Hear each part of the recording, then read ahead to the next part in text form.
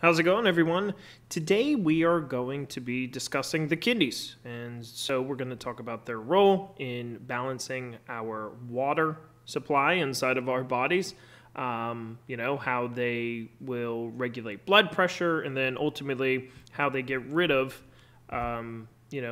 some water and some ions and some materials through the urinary system. The kidneys are two very important organs, and they are going to help filter the blood and get rid of some ions, some waste products, some water through the urinary system. And so that's going to help balance our H2O, the amount of blood volume, the amount of blood pH, the blood pressure. And so the kidneys, their filtration is very important when it comes to maintaining volumes and then ion concentrations within our blood. The kidneys are located right outside the abdominal cavity, and they both receive a steady supply of blood flow. Around 20% of our resting cardiac output is delivered to the kidneys, and they are going to be responsible for filtering out that blood and maintaining blood volume and blood pressure. So that's why they're receiving a high amount of blood from this renal artery. And so that renal artery is going to branch off into renal arterioles. That blood is filtered, and then whatever's a waste product will be converted into urine, traveling from the kidneys through the ureters to the bladder, where it is stored until we excrete out that urine. We've discussed the sections of the kidney in the past, but we have the cortex and the medulla of these kidneys.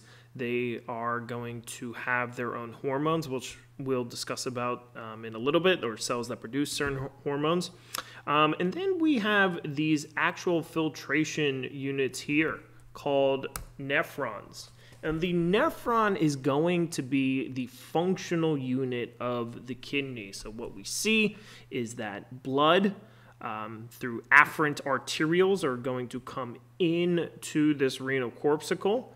And then depending on the pressures here, which we'll discuss in a little bit, some of that blood is going to be filtered through this nephron. And a lot of materials will be reabsorbed back into the bloodstream, but some of them will make their way through and then be excreted out of the body. Again, the function of the kidneys is to filter this blood, so it's very important that, in order for it to do a proper job and maintain ion levels and pH and all those different things, that we supply a lot of blood. So the renal artery will supply that oxygenated blood to the kidney. That artery will branch out into what's called afferent arterioles. So this is blood heading towards the kidney. And then again, and once it reaches that renal corpuscle back here, this glomerulus is where that filtration will take place. And then eventually, once that blood is passing then the nephron, it will make its way back to the renal veins. The juxtaglomerular apparatus is a very important part of the nephron because it's where these macula densa cells, which pick up on sodium concentration, interact with the juxtaglomerular cells. And so what's going to happen is they're going to pick up on levels of sodium. And if there is excessive sodium that is, coming into contact through this distal tubule here, so later on down the nephron, it then is going to send a signal to constrict this arteriole, and then less blood flow is going to be supplied to the nephron and then filtered. So basically, by measuring the levels of sodium, it's going to dictate how much of the blood is currently being filtered. So let's not be shy. The end product of filtering the blood is urine. So that process goes through a few different steps. We have the first initial filtration, and then a lot of those products that were filtered originally are going to be absorbed or reabsorbed, and then the tubular secretion is going to occur, which is where we get rid of all the things that we don't need back in the bloodstream. So if we looked at a simplified version of this, blood is going to come down from the renal artery to the afferent arteriole of these nephrons, and then some of that blood is going to be filtered, right? And that's going to be that initial filtration that happens at the renal corpuscle. And then those products, some of that water, some of those ions, are going to be reabsorbed back into the blood later on down the nephron. And then we also have, any other leftover things that need to be excreted will then filter from that bloodstream back into the nephron, and then all those byproducts that are left over, that is going to be our urine, and that's what we are going to get rid of. So first, again, is filtration, and this occurs at the glomerulus and Bowman's capsule. So the glomerulus is where this arteriole is going to be, and then whatever is filtered from the blood to the nephron first enters this Bowman's capsule right here. And so that fluid is filtered and then will make its way down through the nephron. Here we could see a look at the renal corpuscle. We're going to see that the membrane here is very porous, and it has fenestrations that allow these materials to be filtered from that bloodstream into the nephron. And so, that structure, that leakiness, is good as far as filtration is concerned, because it's going to allow more things across the membrane actually into that nephron. And what ultimately determines how much blood is filtered by the kidneys is going to come down to pressures, and these should look familiar because we already discussed filtration from the bloodstream to certain cells a few chapters ago, a few lectures ago, but we're going to have all these different pressures from the water itself, from the blood plasma itself, and from the proteins within that plasma or in that fluid that are going to oppose each other, and then that difference between those pressures ultimately determines how much is being filtered. We could see here that the pressure that promotes filtration is called glomerular capillary hydrostatic pressure. And on the last slide, it mentions Bowman's space colloid osmotic pressure, but there aren't any proteins in Bowman's space. So that has a pressure of 0. So I'm not sure if you could really say that promotes filtration. So I would just keep it to the glomerular hydrostatic pressure. So that's one. As the amount of blood comes in here increases, that's more pressure that it's exerting promoting filtration. And the two that opposes filtration are going to be Bowman's space hydrostatic pressure, so the pressure of the liquid within, and then the plasma colloid osmotic pressure. How much the kidneys filter per minute is called glomerular filtration rate, and so this tells us how well our kidneys are able to function. And so if they're operating healthy, you're going to filter about 180 liters of blood every single day. And so this rate is regulated by our nervous system and by hormones, and some actually signals within these cells within the renal system that help dictate this filtration rate. Most of what is being filtered actually gets reabsorbed, 99% of it. And so this is called tubular reabsorption, where most of the things that are filtered are reabsorbed back into the bloodstream. But then also something happens later on down the nephron and later on down the blood pathways. And this is called tubular secretion, where, other materials that weren't filtered in the glomerulus or in the renal corpuscle are then going to be transferred from the blood back to distal portions of the nephron in order to maintain homeostasis and physiology. So for example, it lists here hydrogen, later on down the nephron, this tubular secretion will take it from the bloodstream to the nephron in order to balance pH. Certain materials are going to be reabsorbed in between cells, and then certain materials will be reabsorbed through cells. So paracellular refers to when that transfer occurs between, and then transcellular when it happens through the cell. So if it's happening through a cell, what you are likely to see is that there are going to be ion pumps. And these pumps use ATP in order to transport things across their membrane. So this is the case with sodium. So when sodium is reabsorbed by these, from the nephron to the bloodstream, there's going to be a hydrolyzation of ATP, and that energy will be used to pump sodium back into our bloodstream. Water is going to be reabsorbed via osmosis, and 80% of it is called obligatory water absorption, which takes place in the proximal tubule and the descending portion of the loop of Henle.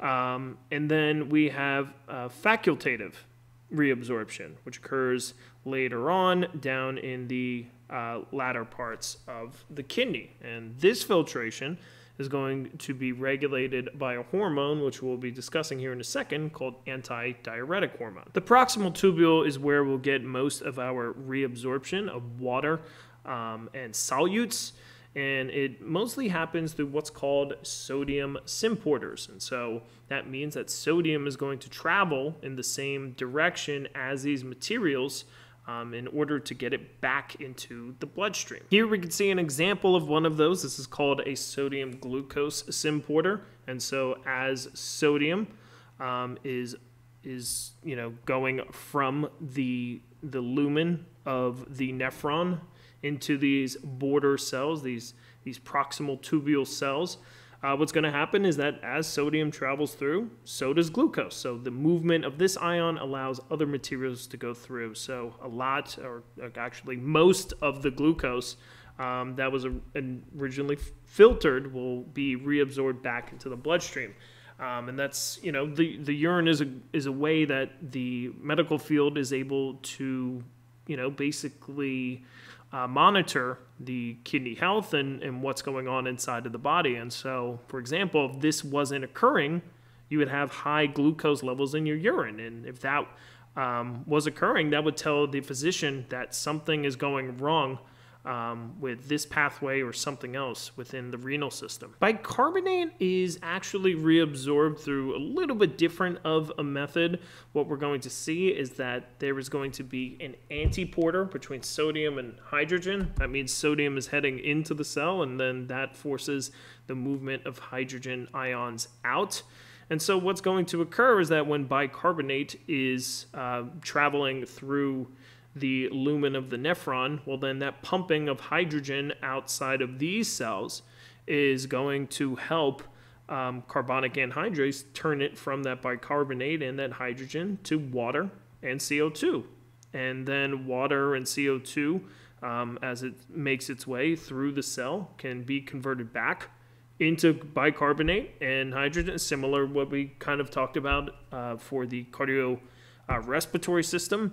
And then that hydrogen can keep on going down this process, and bicarbonate can be reabsorbed. And so this pathway is going to be either turned up or turned down depending on levels of hydrogen within the blood, our blood pH. And so if our blood pH start to get too low, we can increase this process here that we just talked about, because that movement of bicarbonate back into the bloodstream is then going to be a buffer. So now bicarbonate in the bloodstream can buffer out hydrogen ions that are accumulating within our circulation. As we make our way to the loop of Henle, we see that we are getting a little bit less of our reabsorption taking place here. We get some more water reabsorption, which take place in the descending limb, and then a little bit more of ion reabsorption and also bicarbonate. In the early distal tubule, we'll have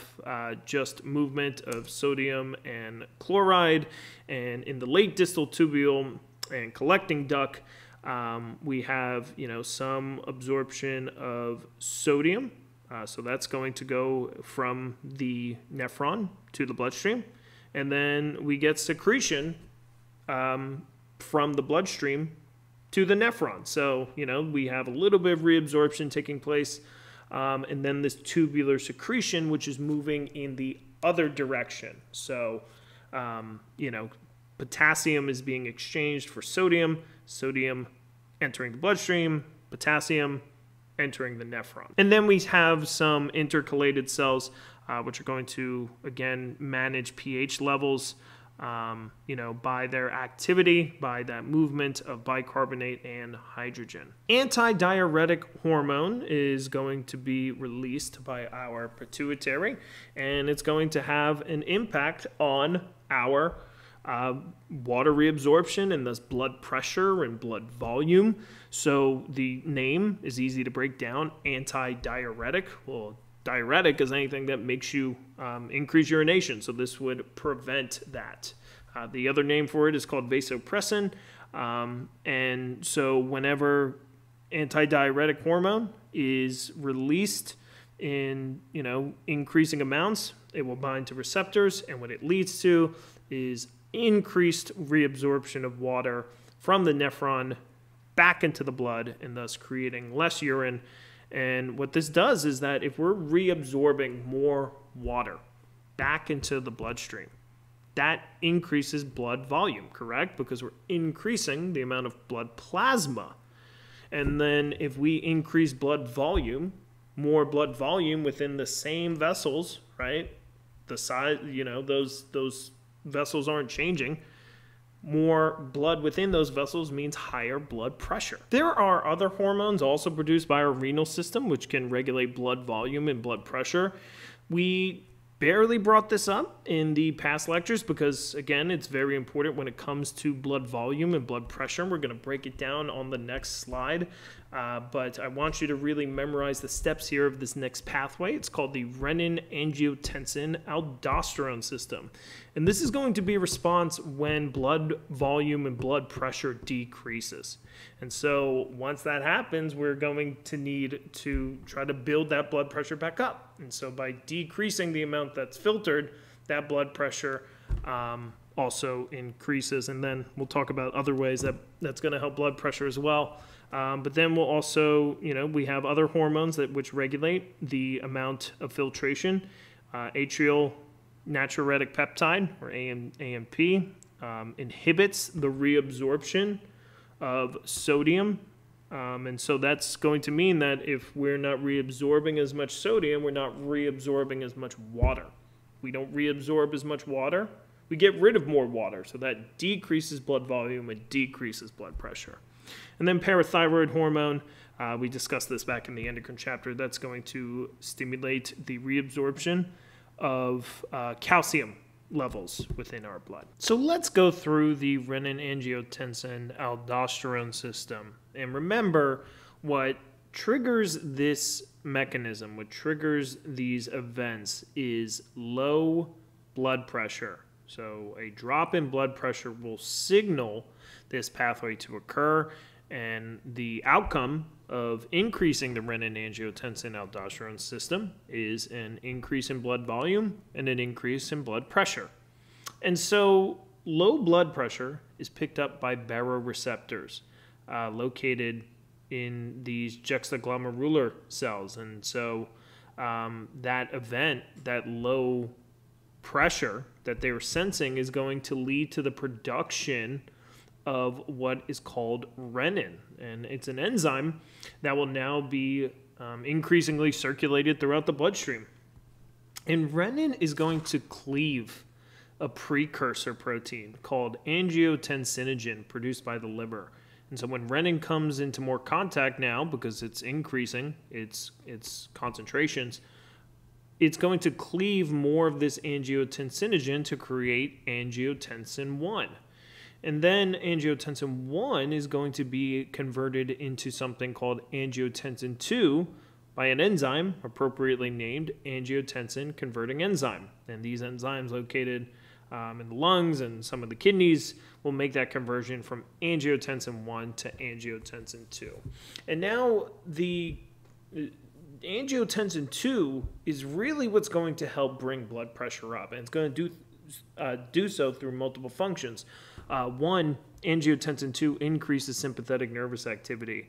And remember, when we increase sympathetic nervous activity, we increase cardiac output, which will help to raise pressure a little bit, but it's also going to lead to vasoconstriction of arterioles, which will increase blood pressure by increasing TPR.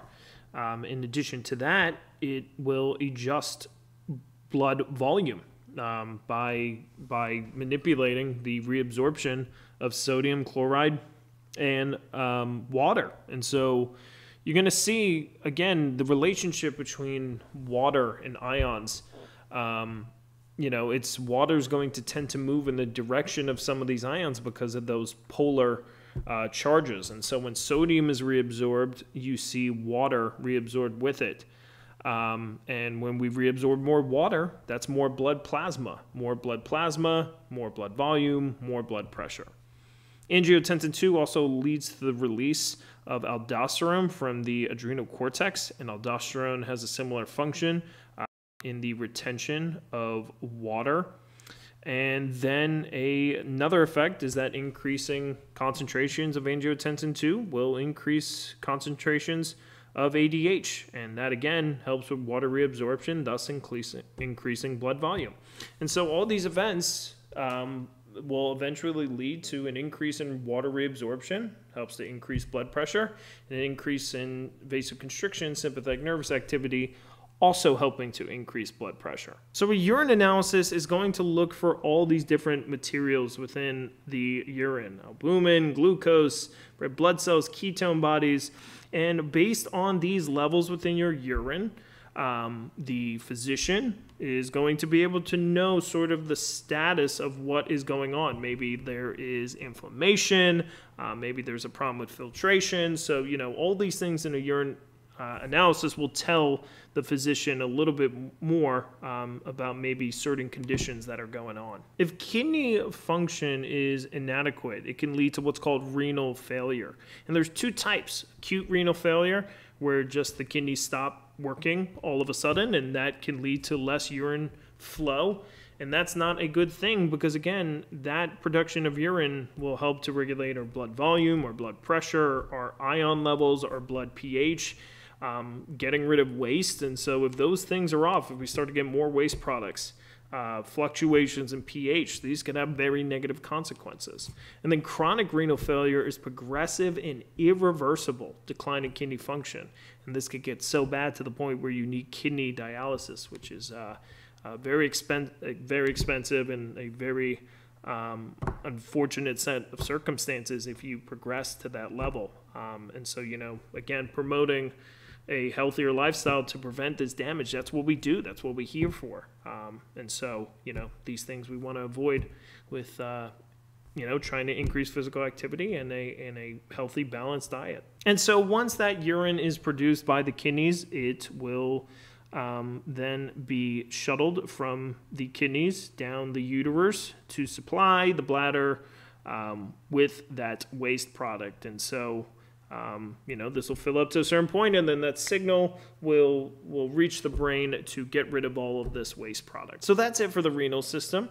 In the next lecture, we're going to talk more about that balance of fluid and ion and things like bicarbonate and hydrogen and glucose, and why the balance of all these things is so important for our physiology, right? We always want to maintain constant levels of these things to manage our physiology. And so, the kidneys are part of the system, including the lungs, and the liver and the gastrointestinal tract, and all these areas of the body which deal with managing all these waste products. And so, again, these organs, they're really important for filtering out all these byproducts, and helping to get rid of all these materials that we don't need within our blood and within our bodies. Thank you guys so much, and I'll see you next lecture.